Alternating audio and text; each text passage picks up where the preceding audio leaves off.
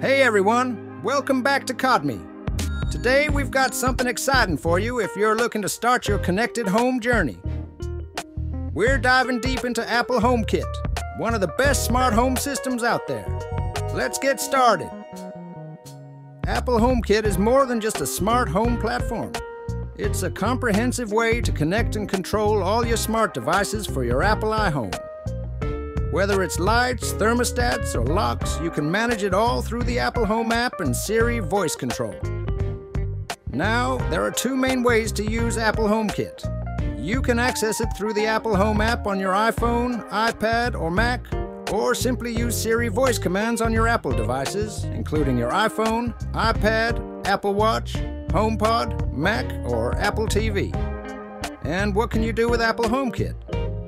Well, the possibilities are endless.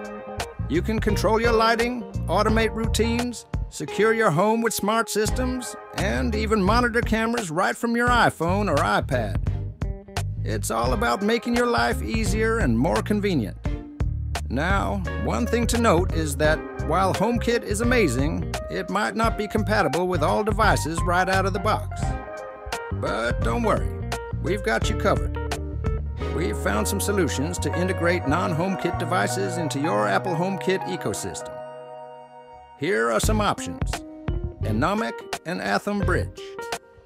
Enomek provides software-based solutions, making it super easy to add your smart home devices to HomeKit.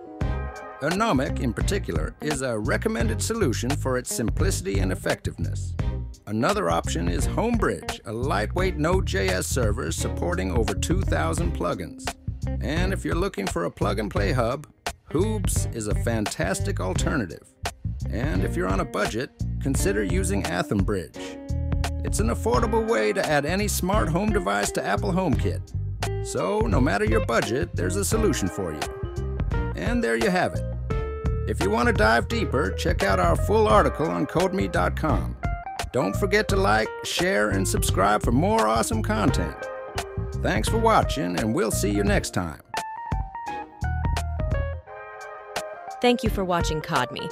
Give us a thumbs up and leave a comment. Also, visit our socials and stay tuned for more exciting tech content.